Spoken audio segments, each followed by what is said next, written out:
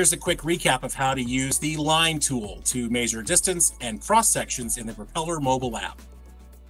The line tool has multiple features here. So one, you can select to create a distance measurement. So let's look at the width of this road. Select your point to point.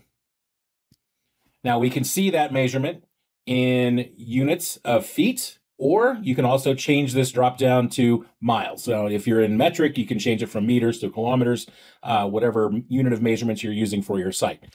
The other option we have to view is also a cross-section comparison. So instead of doing a distance calculation, let's perform some real analytics. So I'm going to switch around, reorient this map, and let's go over to, there's a retention pond on this project.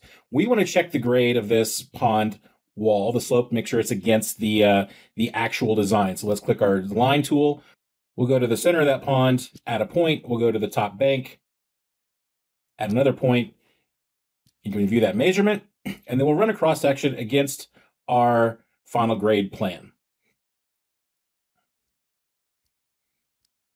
So now once we zoom in, we can either zoom in on a specific location. You can see on the map itself, you can see where the dot is in relation to the dot on the map itself, and then move around and check elevations and vertical differences between surfaces. So the blue line is, of course, our final grade, the yellow line being the drone surface itself. So a good way to check grades, whether you're doing these slopes, if you're measuring your cell plans at your landfill, or what other feature you're looking at to measure the ratios or your slopes. So it's a good way to check that as well.